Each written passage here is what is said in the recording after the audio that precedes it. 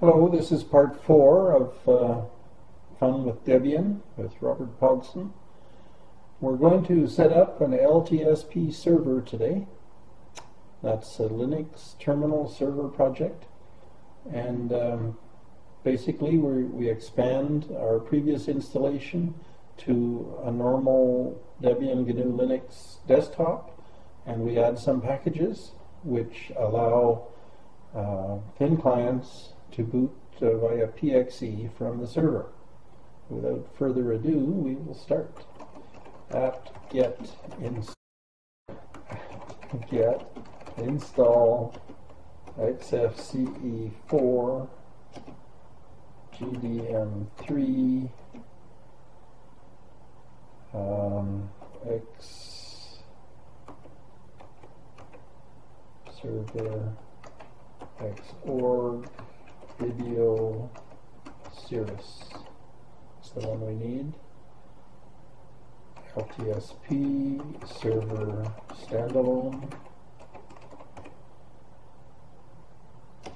Anything else? I guess that will do.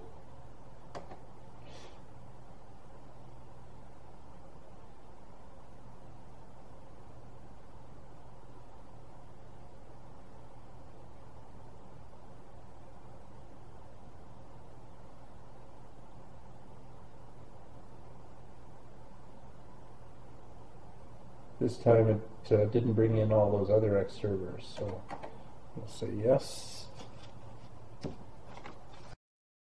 Networks that it's hard for LTSP to be configured for every possible configuration. It's much easier to just go in there and type in a few numbers and be done with it. Okay, we're done. So we have a working system.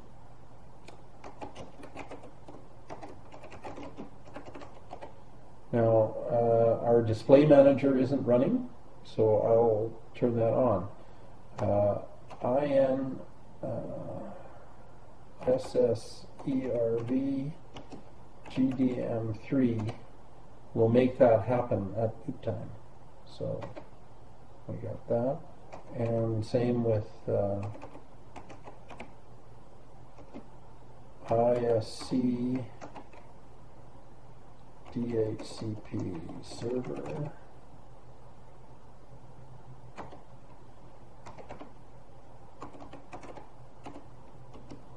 TFTP D HPA. Oh, I mistyped. Can't talk and type at the same time. There we go.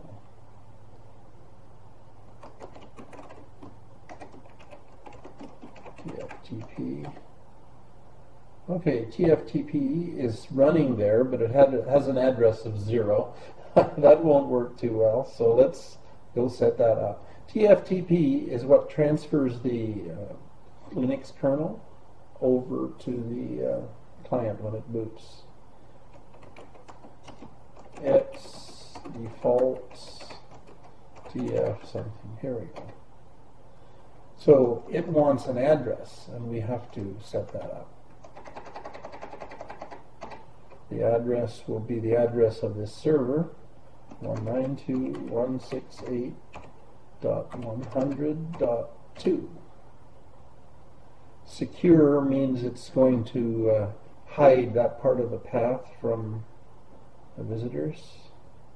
Control O, Control X. Now we'll restart TFTP. Restart. And now it should be good.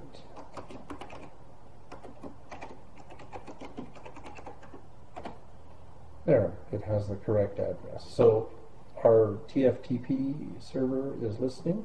Our DHCP server did not start. And in its default, there are configurations for that server. Let's just check it out. Okay, interfaces, it's going to listen on all interfaces. So that's not the problem. Let's go and see what's in the log it's libd start. Okay, and it's going to fail to start, but it'll put in the log what we need to see. Okay, no subnet declaration for this address. So we need a configuration. Now, LTSP has its own configuration. We just have to let DHCP find it. It's LTSP. So there is a configuration file in there, and it's set up for the wrong subnet. So we need to change those subnet addresses.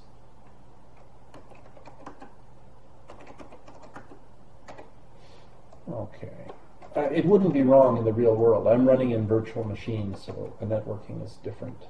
And I'm not smart enough to know how to fix that. So I'll just change the numbers.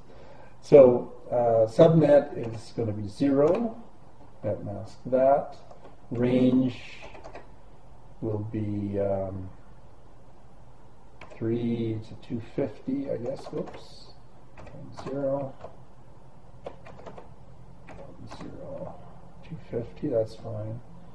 Domain name, we should use something else, maybe, I don't know. Domain name servers, 100.1. And broadcast address, 100, 255. Routers,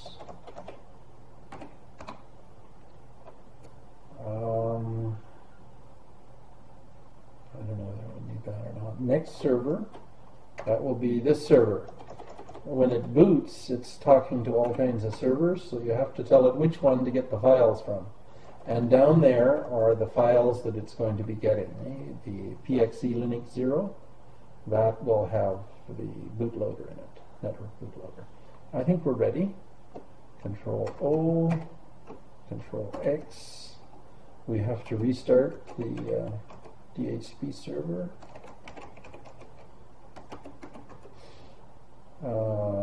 Start.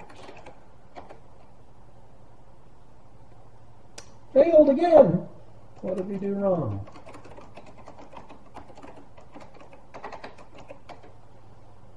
Not configured to listen on any interfaces. No subnet declared for... Oh! We configured the file, but it's not the file that DHCP is looking for.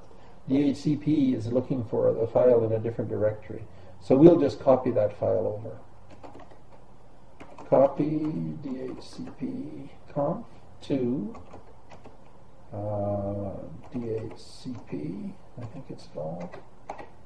Yes. We'll just copy it to that directory, and then we'll restart our server. And we're good. PSAUX, grep DHCP, and there's our server running. It's listening on ETH0, which is good, and we're all good. Do we have NFS running? PSAUX, grep NFS. Yes, NFS is running. Now we have to build the client. The client chroot is not built yet. LS, AUX, LTSP does not exist. So we have to build that, and the command to do that is LTSP build client, and to speed things up, we'll use our local mirror. Otherwise, it takes forever on the internet. 192.168.100.1/Debian. Got to tell it what directory and everything. Go. There. So it's got the valid release signature, and it's crunching away.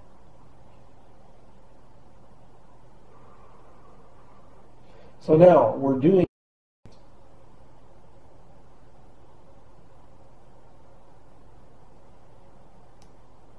Setting the clock. There, we're done. I think we're ready to go. Let's check out our exports. Cat X exports. There's nothing there. We have to export to the clients our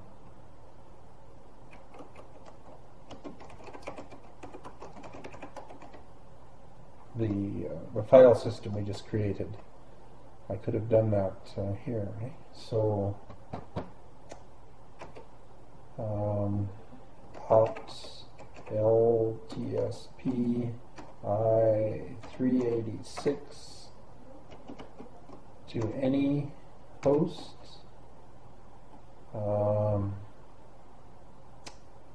What are the parameters? I've forgotten them. They flash by on the screen telling us what to do. No subtree check was one of them.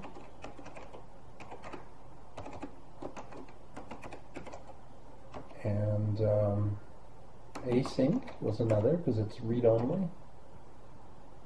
I think it's read-only, so we'll put read-only in. And there was one other. I can't think what it is, so we'll just leave it at that. If it doesn't work, we can fix it. Control O, Control X. Now we have to restart the NFS server.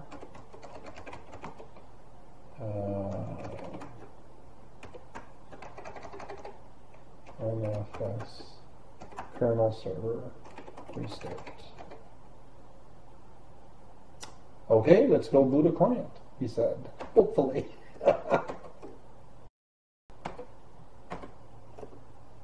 Okay, we'll start over again. See if this works now.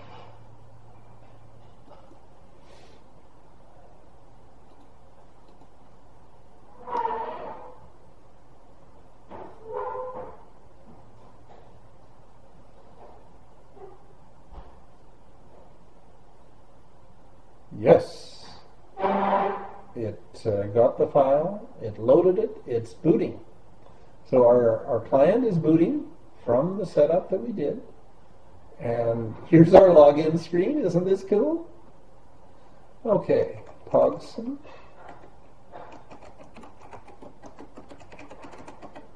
One potato, 2 potatoes, 3 potatoes, 4 potatoes, 5 potatoes, 6 potatoes. Nobody's logged into the GUI yet, so it's a slow process. We will get rid of this. Close that. I will log out again, and we'll log back in, just to see if it's a little faster after having done it once.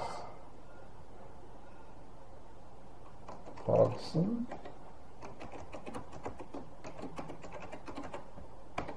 One potato, 2 potatoes, 3 potatoes, and we have a working desktop.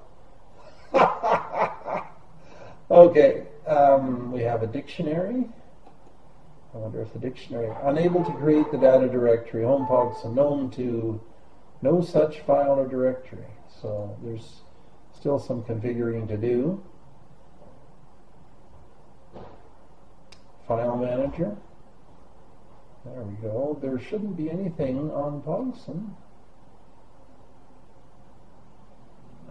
Edit. Preferences. Behavior. This is Linux. We'll use a single click. Thank you. There. So you can see it's snappy. Whoops. It's not so good at redrawing the screen. We haven't fiddled anything with 3D effects or acceleration. Clearly there's an acceleration problem there. Let's run a terminal just to see what typing looks like. So it can keep up with typing, it just can't keep up with redrawing the screen. Okay, we'll log out. 1 potato, 1 potato, 2 potatoes, 3 potatoes. This is fast, and it's fast even on old hardware. So thank you very much, and we'll see you again for part